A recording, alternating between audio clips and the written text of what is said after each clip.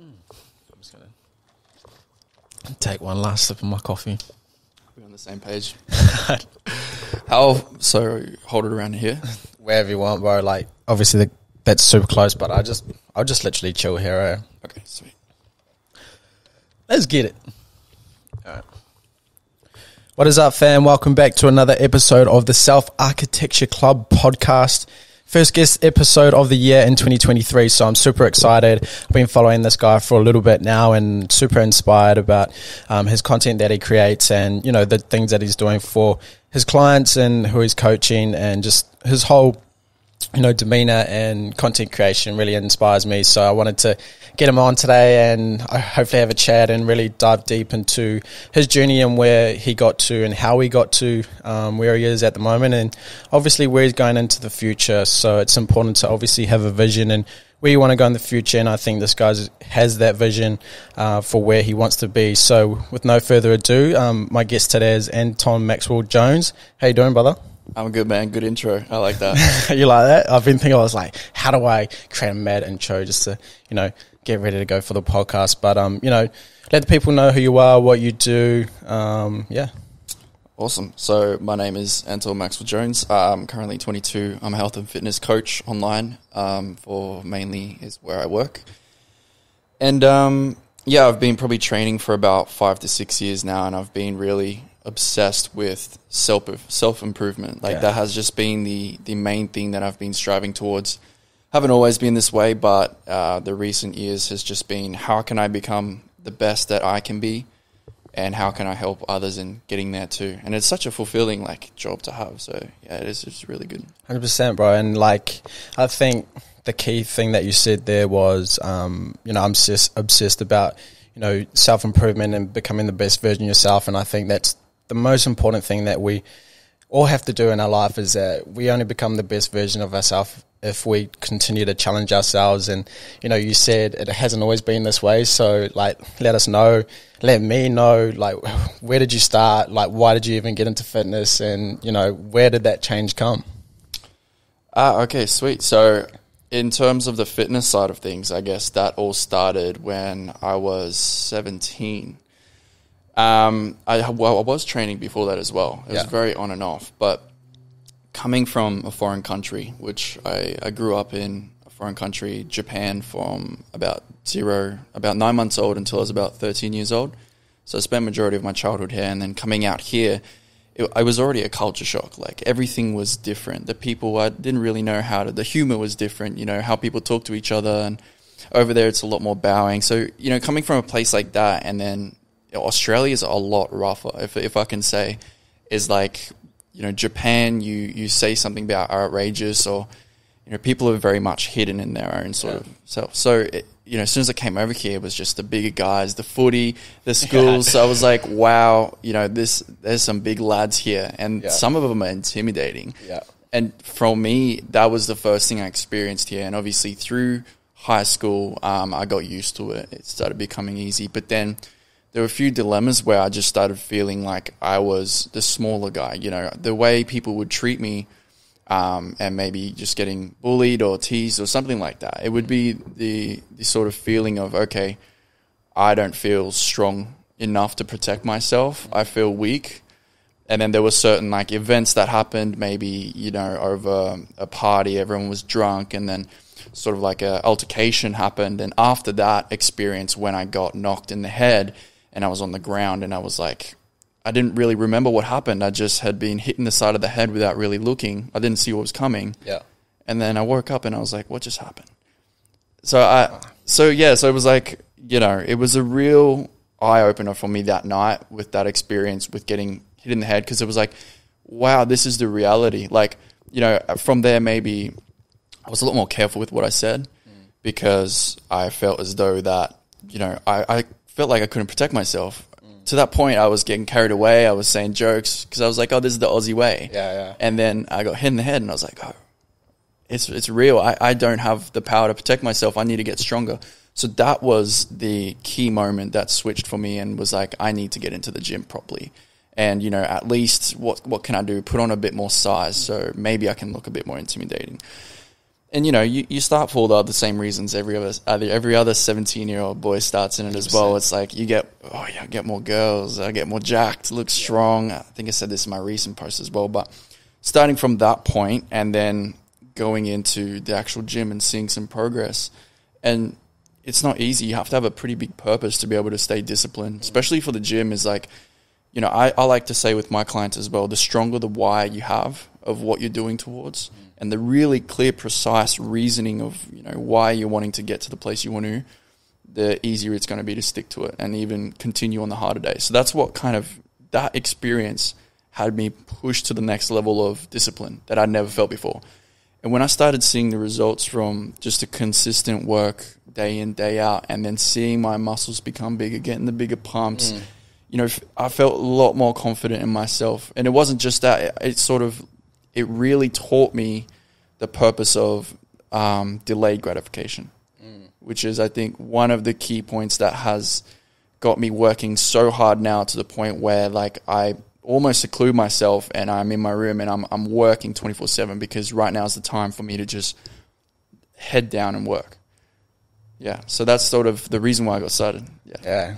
Wow, that's crazy. And when you first started, like, what was that journey like there? Because obviously there's a lot of people who first started in the gym and they're shy, like they get gym anxiety and stuff like that. So how did you overcome that sort of thing? And was it even an issue when you first started? And like, if you did, like, what sort of advice would you give to people that are first starting the gym? So yeah, when I started out, I think I started in a very small local gym. Maybe a good example would be like a Anytime Fitness. Yeah. And I found that a lot more comfortable. There was people maybe in my school as well that were a bit smaller, you know, just getting started out. And it was a great place to be because I didn't feel like I had the pressure of the eyes looking at me. As well as what I did was I would go at times that wasn't as busy, maybe later at night after peak time. So around that 7 to 8 p.m. I would go. And I would watch a lot of Mike Thurston. Yeah, the GOAT. Which we both love, we just discussed. And I would watch his like form videos. So I'll just be on YouTube all day looking at how do I improve form because I found out form was something that was really important for building muscle mass. And you should have seen my tricep extensions, man. They were like shocking. I was just throwing them down. But over time, obviously, I've learned the hard way through YouTube videos. And, you know, those guys really feel like a mentor. Although, you know, that's just a video. But it's like, wow, it really feels like they're there teaching you. So that's how I sort of got into it. And if you are someone that feels that gym anxiety, that's what I would recommend as well. Just start in a smaller scale gym and go at times that aren't as busy until you build the confidence in yourself and you feel like, okay, you know, I've got the basics down pat. Now it's time to try something new. Because after you get used to that, then that's the time to move on to the next level. And then that's maybe joining a bigger commercial gym, using different equipment, getting out your comfort zone, because otherwise you're not going to grow. That's a really good key point, and, you know, thanks for sharing that because that's really important. Someone will obviously gain a lot of value from that. But it's like, that's the key. How do you view confidence? Like, what is confidence to you? And because I think it's something that we want to be confident, but it's like, how do you even get to the point of being confident? Do you have a process of being confident, and how does that work for you? Yeah, so this is a good question because I've been chasing this answer for years. I'm interested to listen because I don't know if I have a different view on it, but I'm just like, yeah, I'm interested to know like what your process is for getting confidence. Yeah, it is an answer I've been chasing for years, and I think I have an all right understanding of it now. Yeah. A book that I've read recently that's actually really helped, which is ironic because it's called Confidence by James Smith, PT as well. And it's a really cool book, and that sort of like reinstated my thoughts of what it is to be confident as well. I used to think, let's start with I used to think. It used to be, you know, getting the car and, you know, having the hot girls float over you. It was like a Dan Bilzerian must be confident. Yeah, he's the 100%. Man. He's the man. Has to be. And then you realize, like, you know, obviously I've had times in my life where I've had fun. Yeah. And those things happen, and you kind of realize afterwards it's just empty. And, you know, although you might be happy and you're like, oh, yeah, I'm the man for a day or two, that feeling fades really quickly, and you have to replenish it all the time. You have to more and more and more, and it never gets enough. And your confidence constantly relies on these external factors, and that's out of your control. You can't control that. So if something goes extremely wrong that's out of your control, then now you're depressed because your confidence relies on that. So I believe now, and, I'm still figuring this out as I go in life, but bringing the confidence, I think, is internal is the first place to start. So every time you say that you don't want to do something because you're feeling lazy, for example, and doing that anyway and proving to yourself that you have the guts to do it, regardless of whether you wanted to do it or not. It could be something as easy as, I really need to go work out today, but I really don't want to. I'm really tired. It's the last thing I want to do today. When that feeling comes and you do it anyway, there's no feeling quite like it. You're like, I just proved to myself that no matter how bad I'm feeling, I stick to my word. And I think that confidence comes, and now I'll finish this off, is confidence comes from sticking to your word, doing what you say you're going to do, and then being the best version, being true to yourself, I think, as well. If you have values, like I like to give, I'm a helper, I like to help people improve, and sticking to those values of doing the best you can, of the idea, the person you want to be, I think that's where the confidence comes from. And that's like the forever lasting, that's the good shit. Now, that's a really good explanation, bro. And I think the key that you said there was, like, when you say, like, your words match your actions, like, that's true alignment. And the thing is, like, that brings you peace when you know whatever you say is what you're going to do as well. And I think we spoke about it off air before. It's just like understanding that, we all want to do these things, but it's when the action matches the words and the work that's true confidence, because we can believe in ourselves. And I think that's something that people and we all lack at some point, because we feel like we can't do something, is that self-belief. Those who really believe in themselves can actually get to the point where they want to be.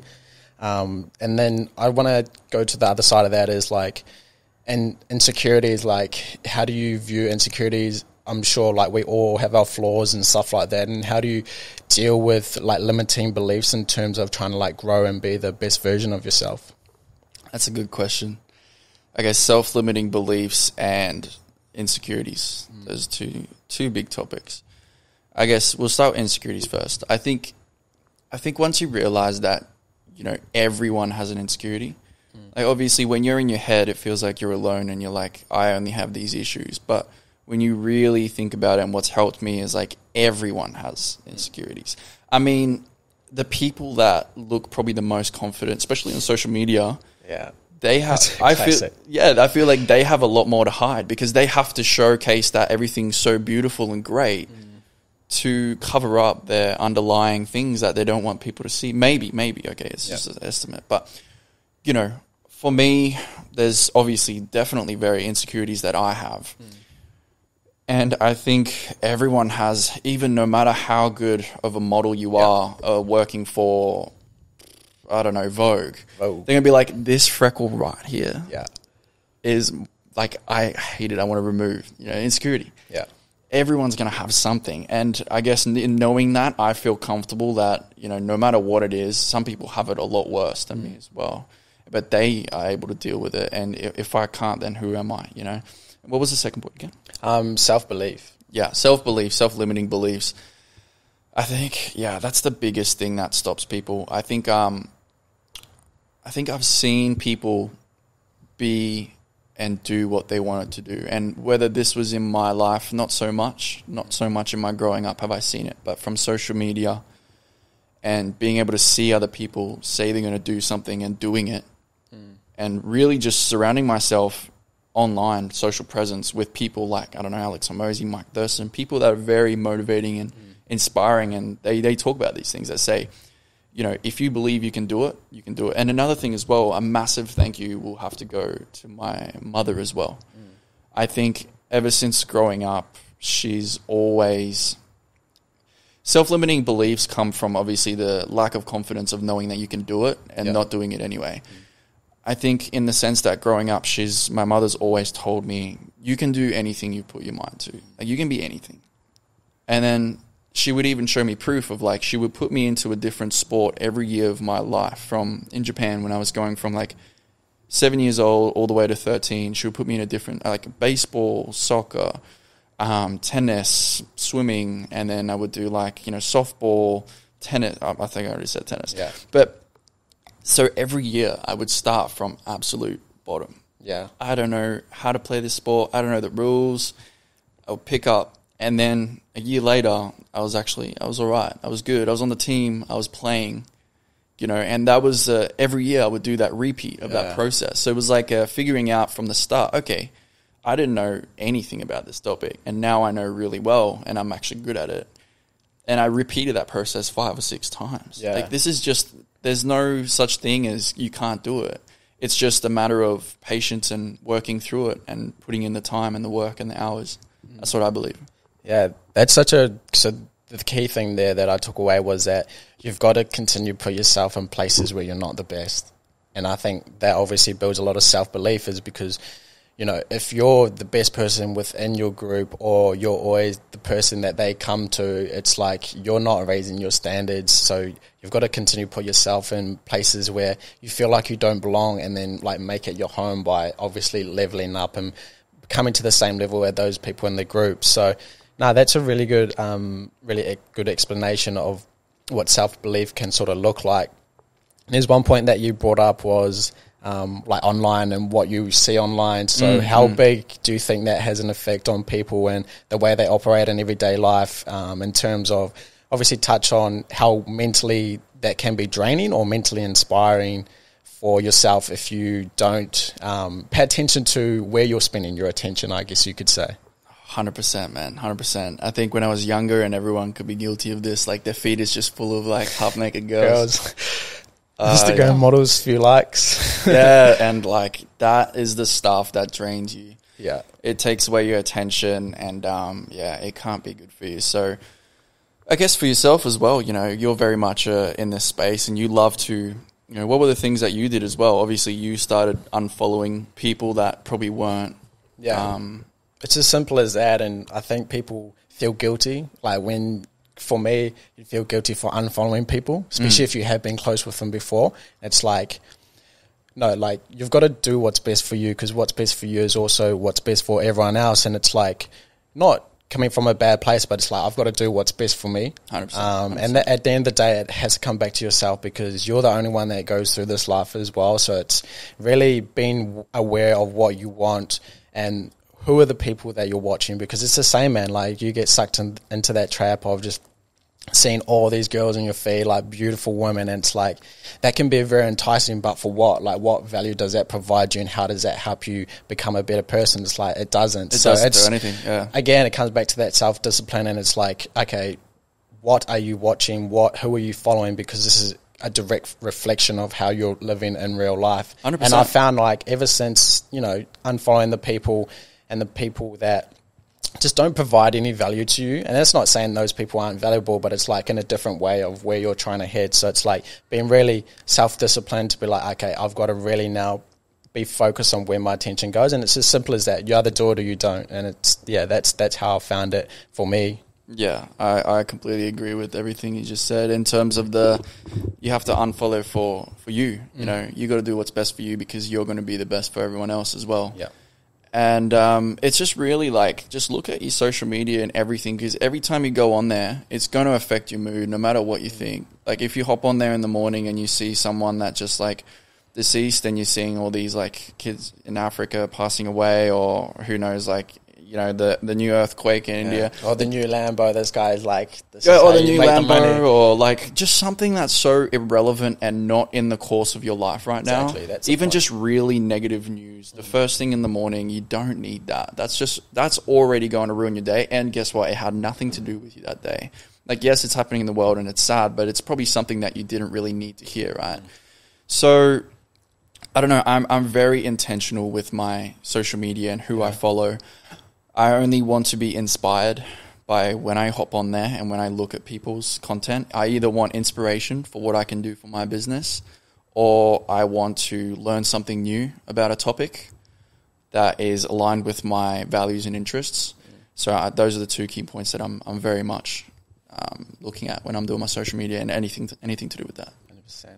100%. So with obviously now you started the business. So when When did you start, obviously, online coaching, face-to-face and stuff like that? So sort of take us through that journey of, what is the vision for your business? What is it? And, where did this all start? And when did you finally start, this change? Well, I guess I started personal training in the gym face-to-face at World Gym Coomera. This was about 2 years ago. Yeah. And it was a good journey. I always knew I wanted to do online. That was always the goal. I wanted to be able to work anywhere in the world, and it seems like every second person and their dog's an online coach now. But I truly believe that anything you want to do, you put enough hours, you're going to make it work. So I was like, you know what, I'm really going to give this a proper go. And the face-to-face component, I met so many cool people. I learned a lot of lessons. It was an amazing journey, but it definitely... I probably didn't put as much time in there as you would to succeed. So I was putting a lot more time into my online, and that was definitely going the distance. So that's why I decided, okay, this is a time where I just, the face-to-face was a good experience. I was in it for the experience, and I've got the experience. It's time to move on. So then just 100% online, it was definitely very scary. I've never experienced anything like it where you're not paid by the hour. You're in charge of your own self. Yeah. And whatever you don't do is on you. Whatever you do is on you as well. If it goes well, it's your fault. If it goes to shit, and it's your fault. It's your fault. Yeah. Whatever you do, it's your fault. So, really taking responsibility for myself. And, so that was a really interesting period. This is only like a year ago. And then from here, obviously now moving in the direction of where's actually Blueprint headed to. I love the performance-based side of things. Now, we've been working majority with, I guess you could say, younger teens to maybe 25-year-olds that are looking to do their first body transformation and, build a habit and implement discipline into their life. But we're in that stage of sort of pivoting at the moment. Yeah. Because we've been able to do that, and it's been great. And we've been able to help a lot of people get track and, get a grip on their life. But we've really started to look into how can we optimize people that are very time poor and busy. So people that are very ambitious, because I became that person that was very ambitious and driven, and I'm working 24/7, and I'm just finding it hard to balance or, create harmony in other aspects of my life. Yeah. It could be from, friendships, or it could be from, performance at work.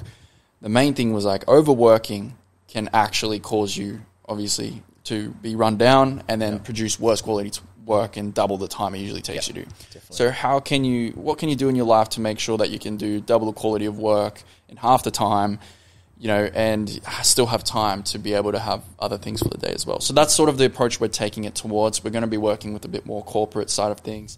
And we're currently in a stage where we're creating a Performance 90 product or service. So that's going to be a real game changer, and we plan on taking it to every small business, to larger businesses, walking in there, giving a presentation, and then sort of working with the companies and things like that to be able to really help their employees strive for the best as well, because they're going to be ambitious workers, and how can we help them get more confidence? It's not, the answer isn't always more work. Yeah. That's the 100%. Thing. This is more. That's one thing that I've definitely found is the less you have and the more high quality you can do of the less, it's that's actually what more work is. It is 100%. And, like I say, if you have the performance and the energy and the focus, when you're focused and you get that deep work, you can do so much in 2 hours. 100%. When you're distracted and you're scrolling on TikTok and your brain's all over the place because you got barely any sleep last night. 6 hours and you did nothing. Yeah, you did nothing. And so how can we close that gap? How can you work less time, do more quality work, and then, spend the rest of the time enjoying life? Doing the things, and confidence comes into it as well. It's a big part of confidence. How you present yourself at work, and, whether they give you that promotion or not is going to depend on whether you look like you can handle it or not. And whether you look like you can handle it or not is your confidence. 100%. If you walk in there going, oh, yeah, maybe I think I can do it. I think I might be able to. And you go in there, it's mine. Yeah. I know it's mine because I can do it. Very two different types of people. And you would trust the second person a lot more. 100%. So there's something interesting that you said before is just everything now relies on yourself. So what what were the things that you had to change, especially when starting the online and knowing that everything is on you, whether it goes well, whether it goes bad? How do you deal with when it goes well? Obviously, it's a little bit easier, but when things go bad, and what sort of changes in yourself did you have to create, whether it's like in terms of productivity? What were the things that really you had to nail down to really make sure that everything moved forward with obviously like the blueprint and the online coaching?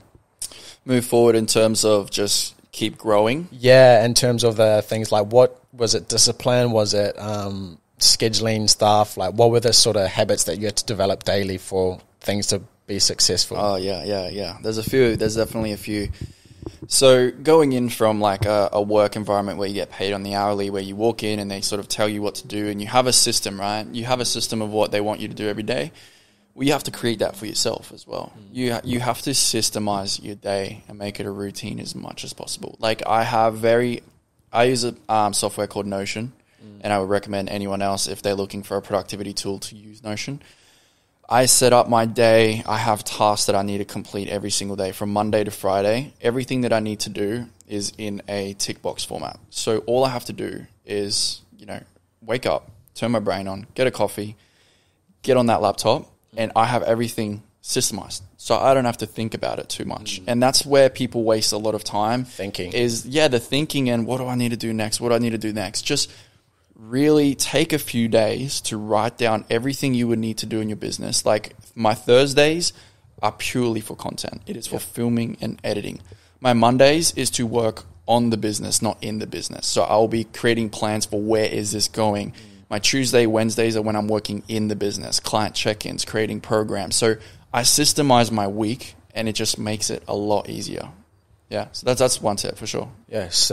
So in terms of yourself outside of the business, like how do you go about creating performance for yourself? Like obviously you check in with your clients and stuff like that, but for you personally, like what are the things that make you be able to perform at the level that you want to in terms of getting rid of distractions? Like what are the things that you have developed to make sure that you're operating it the way you need to be?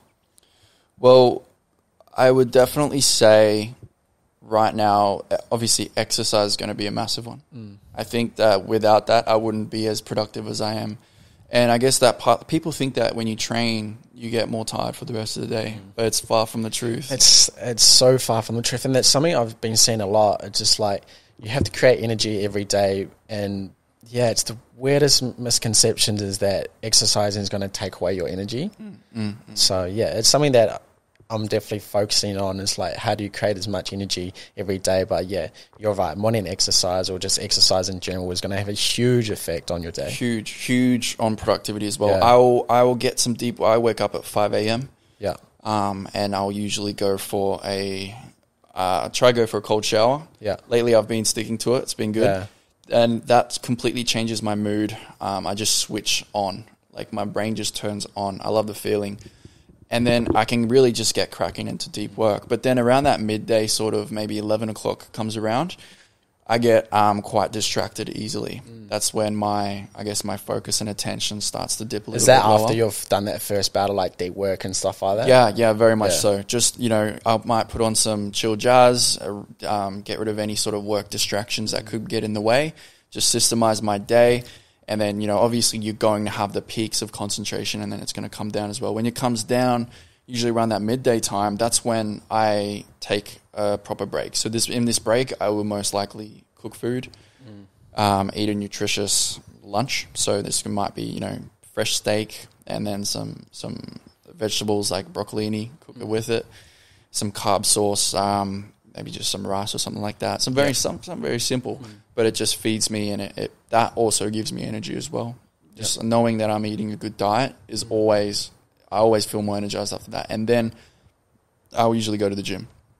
So I'll go to the gym around that sort of midday, 1 to 2 p.m. because no one's there. Equipment's all free. Yeah. I'm in my zone. I've got my headphones on. She's working well. Yeah. So then I'll go in, I'll smash a session no matter how I'm feeling.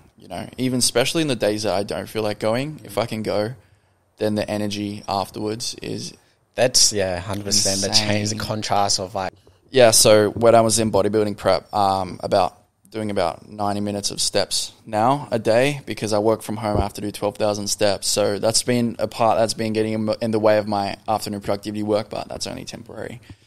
But yeah, other than that, I'll make sure I wind down at night as well. When I know I need to stop, especially after like 7 p.m., I try not to do any more work, even though I could. I think that's a key, It's because if you don't recharge, like you're just draining your like mental battery into the next day. That's something that's been a game changer. Like once you get to that point, cut off all work, like don't work anymore. Now it's time to recharge, just detach from everything, read a book, listen to something, watch something that's very mindless and take everything away from your work. Because I think what happens is if you let all that stuff flood into towards your end of the night, like your sleep suffers, and then if your sleep suffers, the next day suffers. So it's like a very flow-on effect of things. So yeah, that's a really good point in terms of like switching off at that certain point.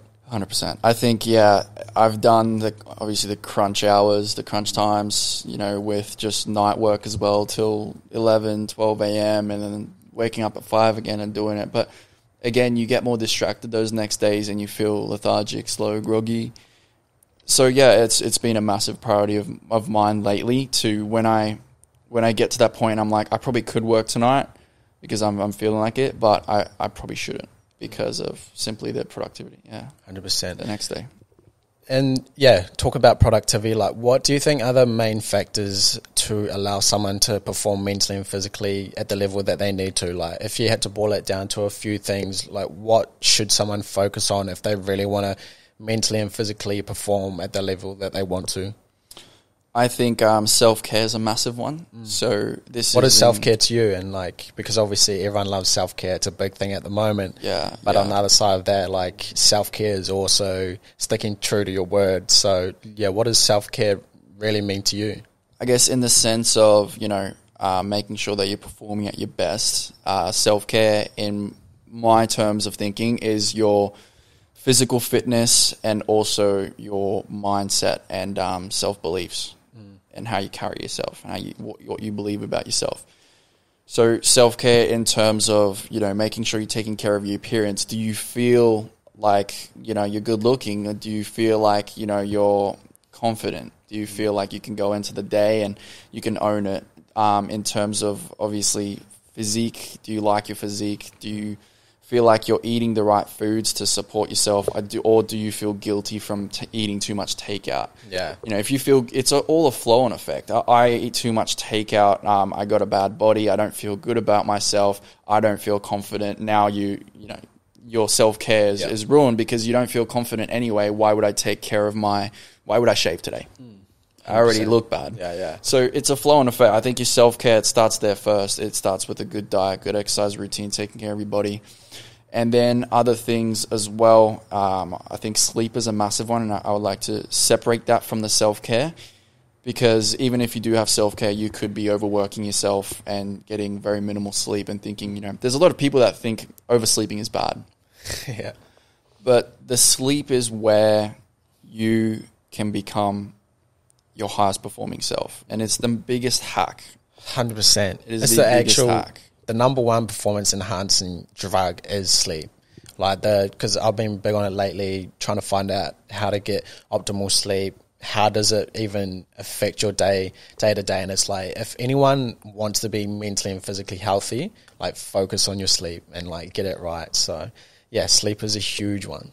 100%. Even with sleep has a carry-on, like everything has a carry-on effect. Sleep, if you don't get enough of it, it increases your stress, so it increases your cortisol levels. And cortisol is a catabolic. What I mean by that is it speeds up the process of your muscle protein breakdown. So whatever muscle you're trying to build, if you don't sleep enough, so if you get the short amount of sleep you actually have, the less muscle you're going to build, you're going to lose a lot more muscle mass. And the more amounts of sleep you have, you're actually going to build more. Your body tends to recover a lot better. Your muscle protein synthesis is going to be a lot higher than your muscle protein breakdown. So there's little things like that is where, that's only talking about muscle as well. When we're talking about like the mindset and the mental side of sleep and how much that affects us, it's a complete reset. We need time to process what happened on a day-to-day, because everything that happens here is a is perceived through our eyes, and it's information taking into our brain, especially if we learn anything new that day. New circuits have been activated, obviously, neurologically, and we need time to be able to, break that information down and let it do its reading and processing. And that's the time in the first, 4 hours, 5 hours of your sleep is where that happens. And that's how you learn new skills as well. When you do something new that day, it's in your sleep that your body actually remembers it and starts creating that pathway a bit more stronger. So, yeah, man, we can go on and on about sleep. That's why I wanted to separate it, because 100%. It is crazy. Yeah, it's its own podcast for sure. Yeah, 100%. Yeah. So in terms of,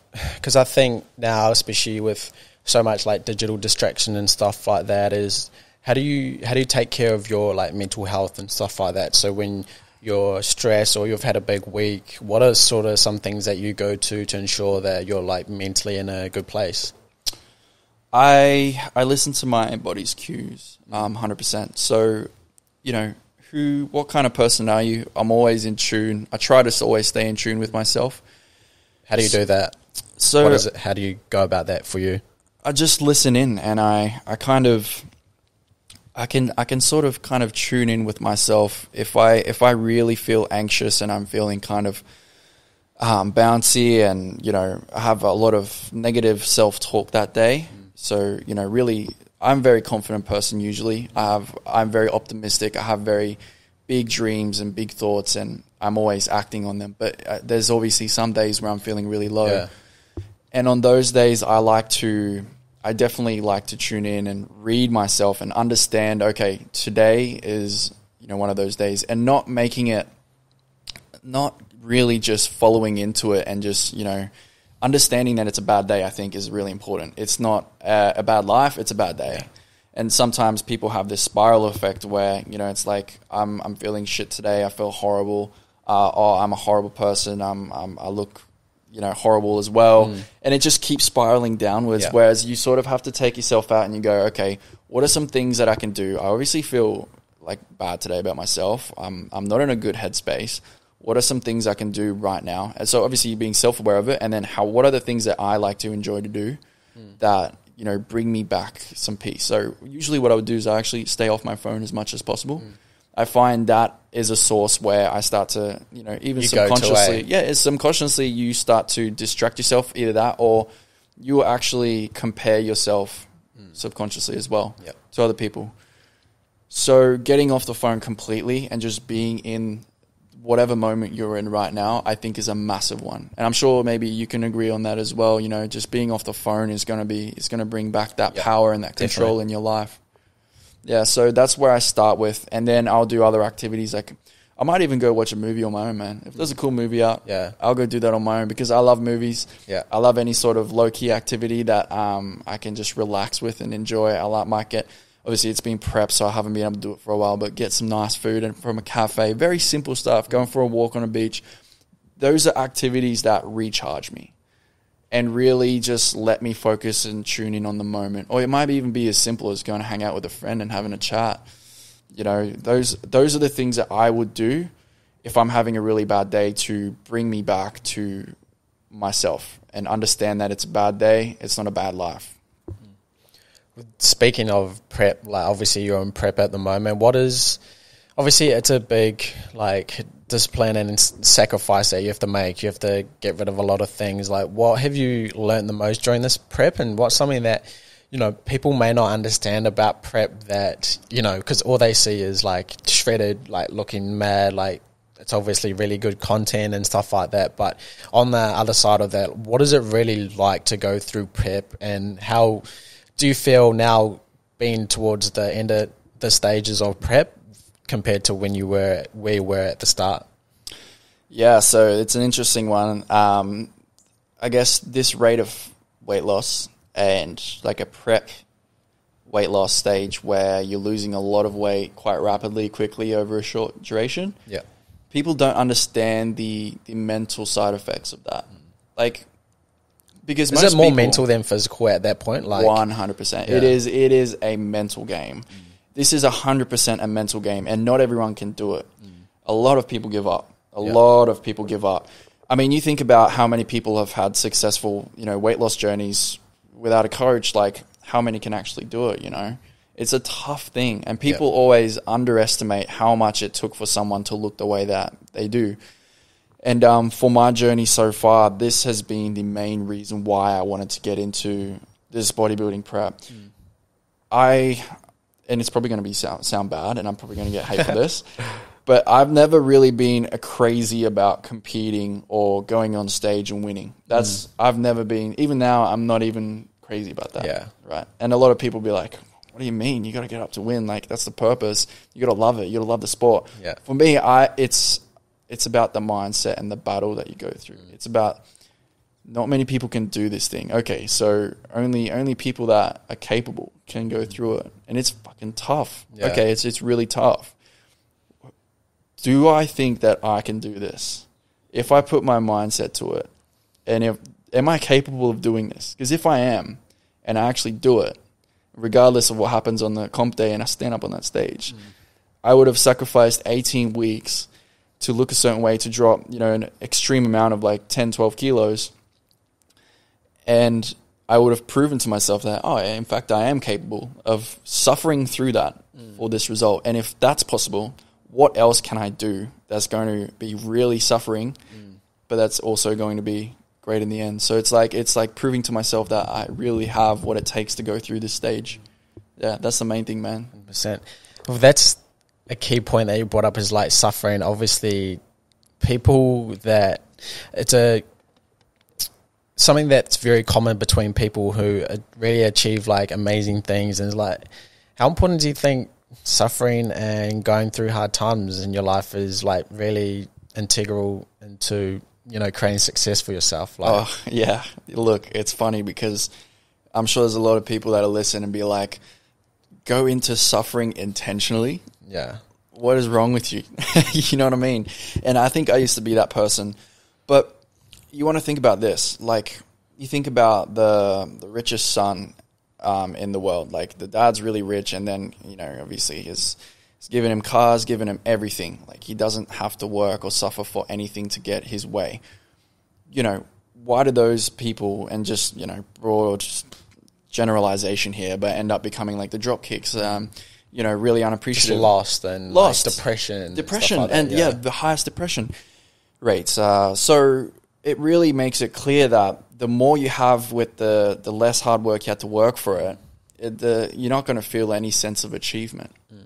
And I think suffering is so important in the way that if you don't suffer and have the worst times, then you're never going to experience how good the good times are, if that makes sense. So, I'm a firm believer, and I tell my clients this all the time, is when they go through a really bad week, I say, that's fine. Yeah. You went through a worse week and you managed to pull through, and this is going to make the weeks that are good even better. If you're 100% consistent all the time, and you're doing that consistently, it's going to be the new usual. It's going to be the new normal. There's not going to be anything to be overly excited about, right? Yeah. It's like the suffering is so important to bring you back down, so then the highs can even feel higher. And the achievements, and you feel like you've earned it. You know what I mean? Yeah.